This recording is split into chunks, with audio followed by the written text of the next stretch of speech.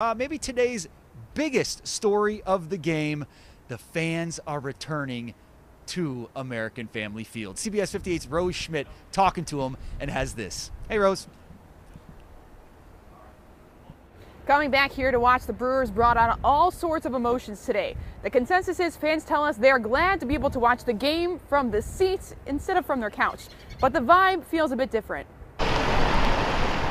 It may have a new name. So I got to be honest, I still call it Miller Park. But it's the same game that fans know and love. Oh, I knew I was never going to miss it unless I absolutely had to. And for many, Thursday was an emotional return to American Family Field. Go Brewers! I go to 40 games a year, and I really tremendously missed it. So some days I would just come here and look at the stadium and have tears in my eyes. Feels like we're getting back to normal. I'm a season ticket holder. I really missed baseball last year, and I'm glad to be back. The Brewers can have 25% capacity under a plan approved by the Milwaukee Health Department.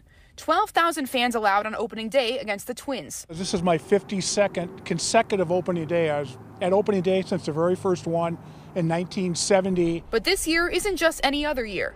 Masks are required and tailgating is not allowed. It's so much fun, grill out and have a drink and, good time. So, yeah, I miss that big time. Fans tell us they look forward to the day when they're able to grill again and the seats are full.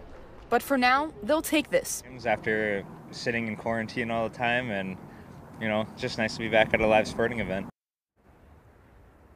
The team hopes to expand capacity once it gets approval from the health department. Those conversations are ongoing, and they will continue throughout the rest of the season.